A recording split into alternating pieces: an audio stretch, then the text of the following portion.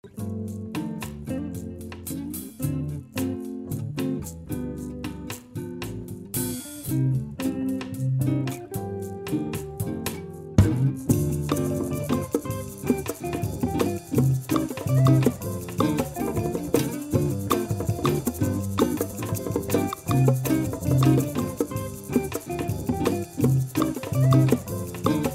think the general public needs to be actually a bit more educated as far as what's quite possible. Probably the last 10 years I've been experimenting with a lot of eco stuff.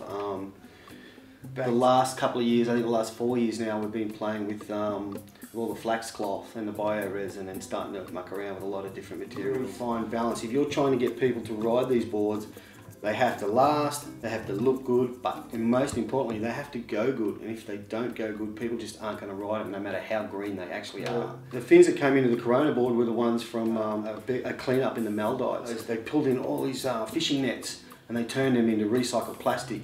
And then that plastic got broken down into pellets, which got turned into these fins that Parley and Corona did. It was a great initiative. They made some blanks as well out of the rubbish that got recycled into some blanks, so I ended up shaping some blanks, and the whole thing was as green as it gets. It's really nice to see some trash turned into something that someone can use.